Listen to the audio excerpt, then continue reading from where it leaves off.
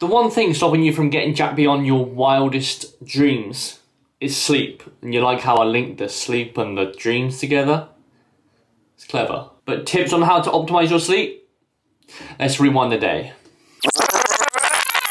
So first in line in our quest to optimize sleep is going to be vitamin D, which is a bit of a weird one because we're really starting our search for optimizing sleep right at the start of the day. And this is typically where we take vitamin D or actually absorb vitamin D. Vitamin D can be absorbed by sunlight, so we can't really do that at night. It has to be kind of in the AM/early PM. In any case, the reason why we're starting with vitamin D is because deficiencies in vitamin D are linked to a whole host of sleep disorders. Just one off the bat is sleep apnea. Also linked to fatigue, myopathy, and bone demineralization. But we will more so be looking at the sleep quality or the sleep dysfunction effects with deficiencies with vitamin D. Findings in a 1989 study measuring people's objective sleep quality, latency, the time it takes you to fall asleep, daytime dysfunction, and the amount of time asleep whilst using vitamin D versus using a placebo revealed some results that suggest that we could benefit highly from implementing vitamin D into our day. Things like total sleep quality, duration, latency, and daytime function all improved drastically whilst taking vitamin D. Now, there are some anecdotal reports that if taken at night could actually disrupt sleep. So it may be better taking it early in the day just as a precaution. In my own experience, when I've forgotten my vitamin D, I've taken it at night, I can actually report the same findings. It does disrupt my sleep quite a lot, and I track it via this Aura ring. So again, the first phase of optimizing your sleep, there's a V, vitamin D. I take it at around 8 AM and I use this, which is just a spray. It's around 3000 IU, which is about the recommended dose. And then on top of that, I do go for a walk at 10 o'clock just to absorb natural vitamin D. But because we're in the UK, we can't necessarily get all of the vitamin D via the sun, so we do supplement 2, and you can do this year round. Now, there is some evidence to suggest that taking vitamin D with caffeine could blunt the absorption of vitamin D. So what I do is take vitamin D at 8 AM, I'll then have a coffee at around 9, and then I'll go for a walk at around 10, just to cover my bases. Now, I'm not saying the evidence is absolutely set in stone, I'm just taking a precaution. Anyway, next up in our search for the optimization of sleep. Oh, for those working at home right now, there is actually something called a SAD light. They look like this. Now, SAD is seasonal affective disorder. However, the light that you're emitting is similar, not exactly the same, but similar to sunlight, so you can absorb vitamin D that way. I thought I'd say that because that's another tool for your arsenal. Cool. Next up on our quest to optimize sleep is going to be caffeine, but we want to limit this, the gold nectar, 8 hours pre-bed. That means if you're training in the PM, you might want to opt for something non-stim. Something like this is absolutely perfect. Again, 0 caffeine and Pump City, so you can get them, you know, I don't know, pumps. Now understand the first 2 tips I've given you happen 12 hours pre-sleep. But the old saying goes, fail to prepare or prepare to fail.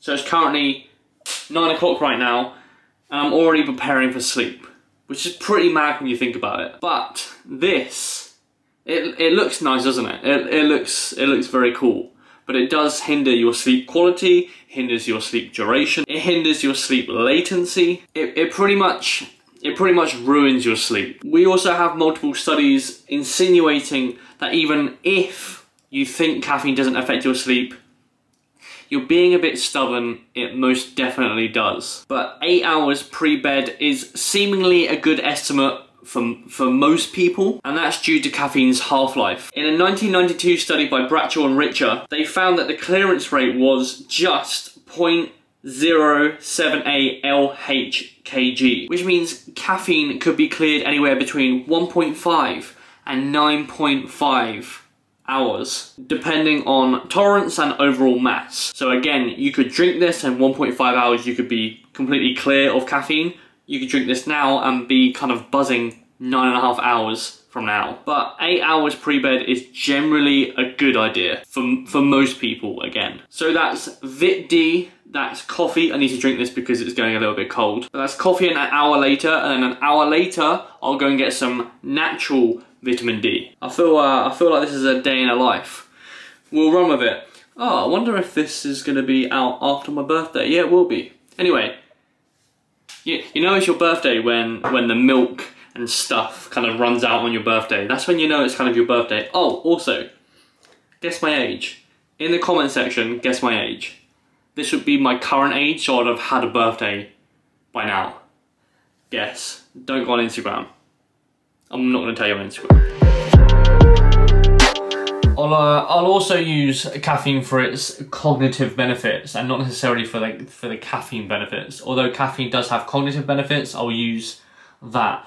But anyway, we are going to do a couple of hours work and then we'll go and train. We have legs today, which I'm going to have non-stim pre-workout for because we're looking after our sleep, aren't we?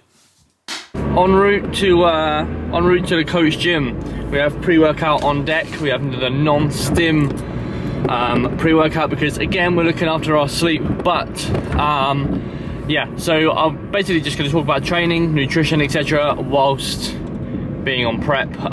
So obviously, technically, if you've been following this journey, technically this is my 22nd week, kind of week of dieting, right? Now I had like 20 weeks at the start. I had a 3-week break, and then I had these 2 weeks here. So again, in total 22 weeks, which is a bit of a long time. However, training seemingly has been untouched, which is good. I haven't been through a kind of a fat loss phase this long, and I didn't really know what to expect because the fat loss phases I've been through before have been very, very aggressive. So the kind of training performance has just taken a massive hit. And I don't know whether it's the fact that it's longer, which means there's less of a rate of loss, which means again it's less aggressive, which means it doesn't tap into my training performance, which could mean I'm kind of saving more muscle tissue, hopefully. I suspect we'll see when we get a bit leaner, but again, this is like the first week where I felt like something is happening with my body, and I'll probably get some physique shots up whilst I'm there. But yeah, this is like the first day where I'm feeling like shit, like yeah, something is working here. I've kind of gone through this process and it's just like, when is this gonna happen? Like when am I gonna start seeing the hard work I've put in this off season? And again, like the last couple of weeks have just been a bit like, not demotivating by any means, but definitely like, when is this gonna happen? Is it gonna happen this week? Is it gonna happen next week? I just kind of wanted to have a greater idea of when this is gonna happen, and it happened this week. So I'm very glad that has happened, because again, it's just a bit of a hit, a bit of a demotivator, right? But now I am very motivated to kind of kick this fat loss phase on. I just want to see what's underneath this onion. But yeah, anyway, again, talking about training environment, and I spoke to Steve on this earlier on today. But speaking of training environment, like, this gym is just ridiculous, like absolutely ridiculous. And I don't really play too much in the fact, or I don't really play too much in training environment or machines, etc. However, if you've got everything nailed, I think that it makes a marginal difference in kind of motivation and everything else like that. So highly worth it. Anyway, I'll leave you to it. Peace and love. Now it gets to around this time of night, which is about 8 o'clock, and I'll actively reduce my fluids. There's a very simple and logical reason why I do this. Basically, if I have a lot of fluid when I'm about to go to bed, I'm gonna wake up in the middle of the night and go for a wee. So in our quest to optimize sleep, that very simple trick, it's not really a trick, that very simple tip helps a lot. Just stop weeing. Now, I wouldn't completely cut fluids, I would just actively reduce your fluids. Basically, don't drink like 4 litres at about 10 o'clock at night. You're going to get up and need a wee. Also, to bolt on another tip, it is about to be sunset, which means darkness. So to align ourselves with circadian rhythm, we're actually going to actively dim lights ourselves. Again, to align circadian rhythm, to align our body clock. We're not going to see night and then all of a sudden switch on every single light. We are going to actively, when the sun goes down, we are going down with it. So again, another tip to optimize sleep. About 1 hour later, which is 1 hour later, so current time is 9 o'clock. Blue light blocking glasses are on. I mean, I did say dim the lights, but filming in the dark's a bit weird, although it'll probably be a better vlog because face. Anyway, this is going to be my last meal, which means we limit our food. If we have this too close to bed, then it actually will deteriorate or reduce our sleep quality. Now, I had experience with this around 3 weeks ago, and I didn't put my finger on why my sleep was so crap. Now, my Oura Ring was showing that my sleep temperature was elevated. Don't do that. But my sleep temperature was elevated, and I couldn't quite put my finger on it. Basically, I had my meal, I had too much, and also too close to bed, which means my body temperature rose, because when you eat, you heat. That's my saying. If you hear anyone else say that, then just know that it's RT, Rainer Trainer, copyrighted. But when you eat, you heat. So that's what basically happens. So what I do right now is just cut my meals at around 9 o'clock. It's about 10 past, please let me off. But then, yeah, I'll cut this and then we're all good. So again, our quest to optimize sleep continues. And then I'm going to switch off the light to stop the light. That doesn't rhyme, I'm just rhyming light with light. Now we get onto the supplement portion of this vlog, which I'm kind of a bit annoyed at myself because I started the vlog with supplements, but I kind of needed to get the vitamin D one in there. But most of this is going to be like sleep routine, so what I'm actually doing is part of my sleep routine, so switching off the lights, reducing my liquids, reducing caffeine, etc. That's kind of the routine, and then supplements will just kind of add to the situation, improve, and again, optimize your sleep. So, first on the list, ashwagandha. Now this will increase your sleep quality by reducing your anxiety. A lot of sleep quality will actually be reduced via anxiety. So just taking this, reduce anxiety, increase sleep quality. Next we have theanine, which we normally take with caffeine. And basically when you have caffeine, you have that kind of like really jittery feeling. Now this actually will, if you have this together, it will actually kind of limit that. So typically you will have that for that reason. However, its main purpose is to reduce, again, anxiety. So pairing up the ashwagandha with this, again, reduces anxiety, increases sleep quality. Then we have the Support Max Neuro, which is going to be the PM version. Now this, again, does have ashwagandha, and it does actually have L-theanine in it as well. But it also has magnesium biglycinate and lemon balm. And both the magnesium and the lemon balm actually contribute to increased sleep quality, again optimizing. And now we move on to the like sedative. You should only really take this if you're kind of jet lagged. Don't take it daily. This isn't me saying take these daily, this is me saying please take them as and when. But we also have melatonin, which you cannot actually get in the UK. You need to import it. Because I'm a hustler, I just bought it from a site in the US, got it imported over. But melatonin, and then we also have valerian extract in the form of calmers. This is actually very cheap. It's about like £3 and you get about 90, I think.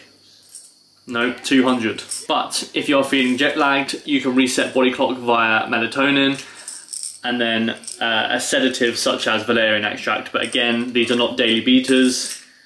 These are, if your sleep is pretty whack or out of sync. So if you want to reset body clock, have these. Oh, notice this is no caffeine. Again, caffeine cut off. Beware of drinks like this, such as Pepsi Max, just normal, because obviously it has caffeine.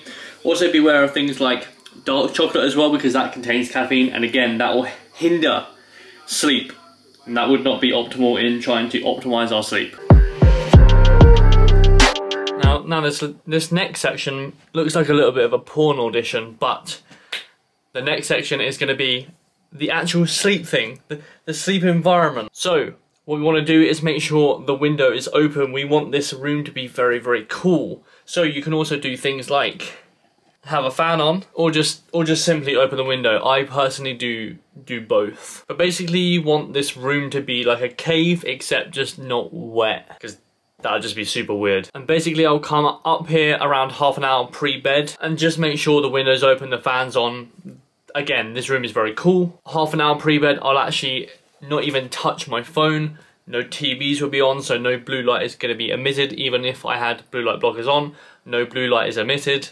Again, that will hinder your sleep quality and also your sleep latency, so the time it takes you to go to sleep. And all of that is pretty much your sleep optimized as much as humanly possible, as much as practically possible. I mean, you can go a bit further than this. Like, you could have like eye masks, you could have like hot baths pre-bed, because believe it or not, to get your body down to a cool body temperature, you could actually have a hot bath, and that would actually sink you right down very, very quickly. You could also do things like coat your bed in like lavender spray. However, Nat's fairly allergic to lavender, so I don't think that, like, it will be optimal for my sleep. It's a bit selfish that she's allergic to lavender, but hey, that's a situation we're dealt with. But anyway, I'll tell you if my sleep is optimized via the Aura Ring tomorrow morning. But in any case, good night. Good sleep. Yeah, you sleep optimized. Peace.